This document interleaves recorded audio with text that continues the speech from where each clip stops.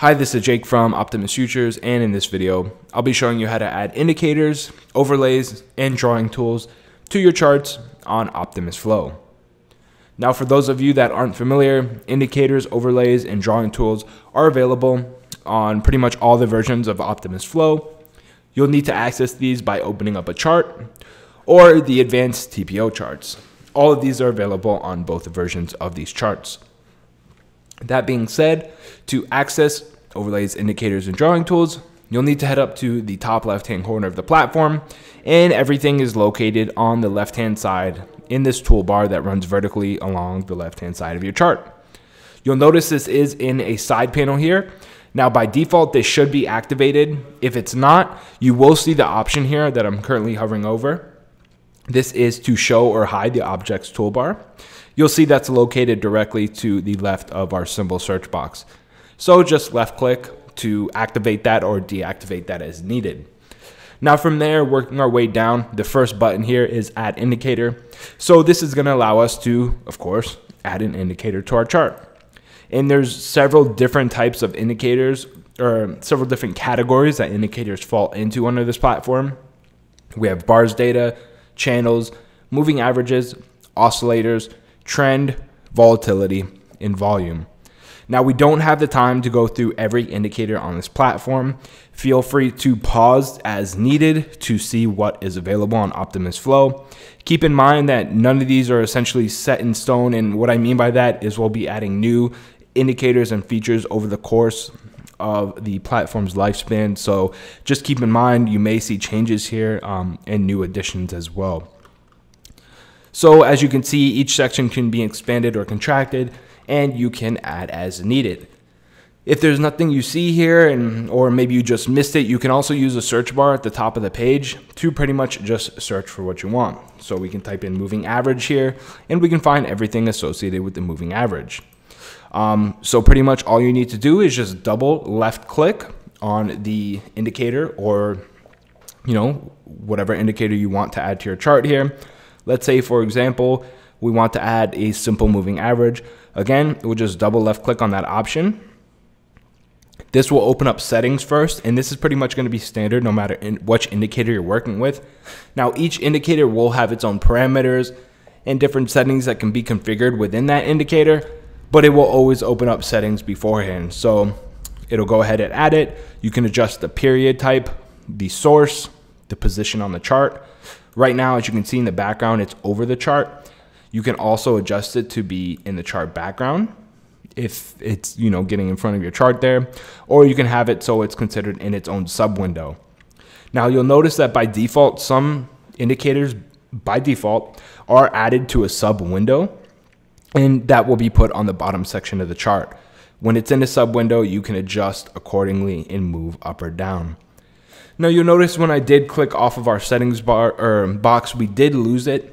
Just for future reference, if you need to access your indicator settings at any time, head down to the bottom left-hand corner, click on the Object Manager. That's a symbol right above my Windows box right here, the Windows Start button. Just click on that Object Manager. It'll show everything that's on your chart, so both indicators, overlays, and drawing tools. Then from there, you'll just want to click on Indicator Settings, which is a cogwheel. You can also clear out all by using the Clear All button, or delete specific indicators by clicking on the trash can icon associated to the right of them. You can also remove indicators, overlays, and drawing tools above your Object Manager button. You'll see there's this trash can icon again.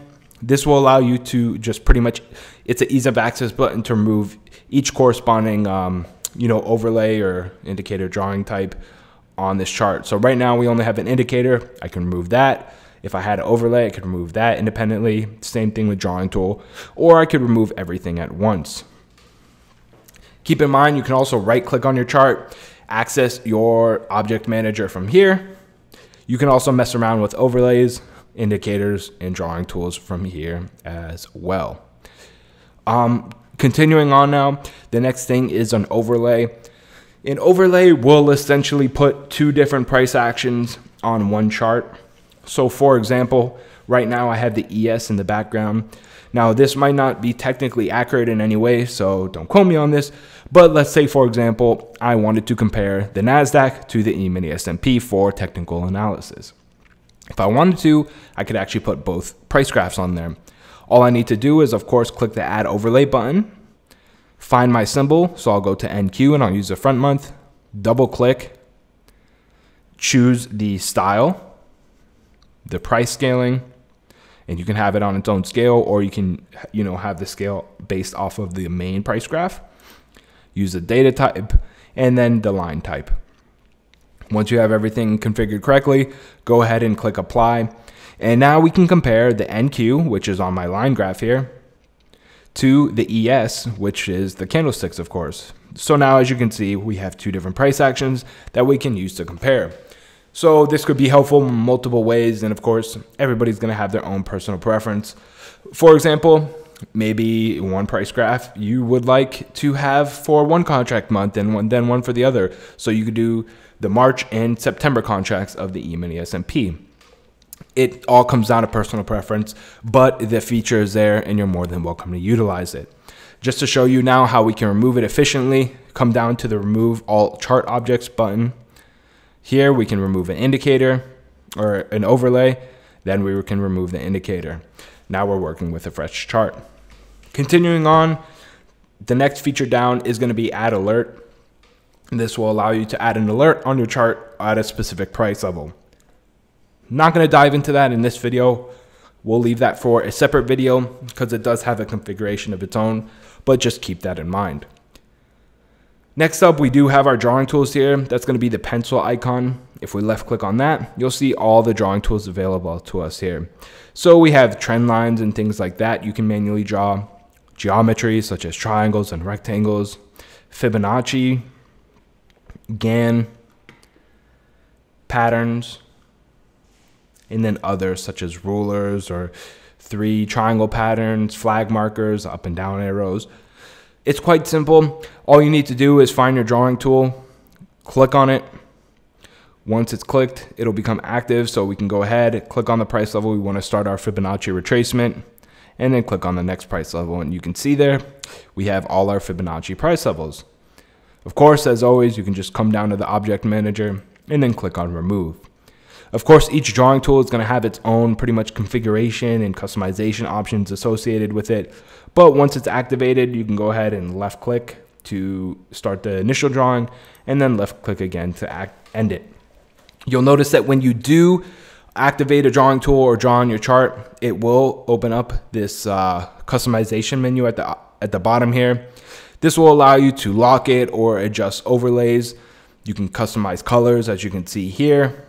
We can change the line type. We can change the point or the width of the line. A couple other options here allow it to move it onto multiple windows or multiple charts. Again, you can lock it, come into settings to move it to the background, lock the location. This is pretty much the same settings that we've seen at the bottom here, just pretty much fully displaying them. And then of course you can remove it as well. Continuing on here, here's just a simple horizontal line.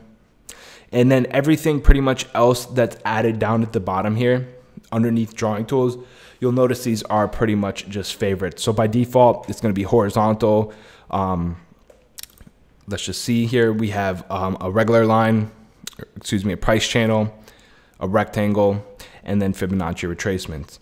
Now you'll notice to the right of each drawing tool, you have the option to click on this star here. This will pretty much favorite it, so just keep an eye on it.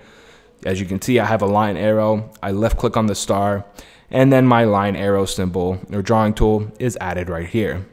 So again, just everything underneath the drawing tools, you'll see there's a slight dark bar here. This just shows all your favorite drawing tools. So if you are one to technically, perform technical analysis on your chart and do utilize a lot of drawing tools, you might want to go ahead and favorite each drawing tool as needed. that's going to wrap it up for this video. This should give you a general idea of how to work with different indicators, overlays, and drawing tools. Like I said, we can't get into every single drawing tool or indicator on the platform. It would just take too long.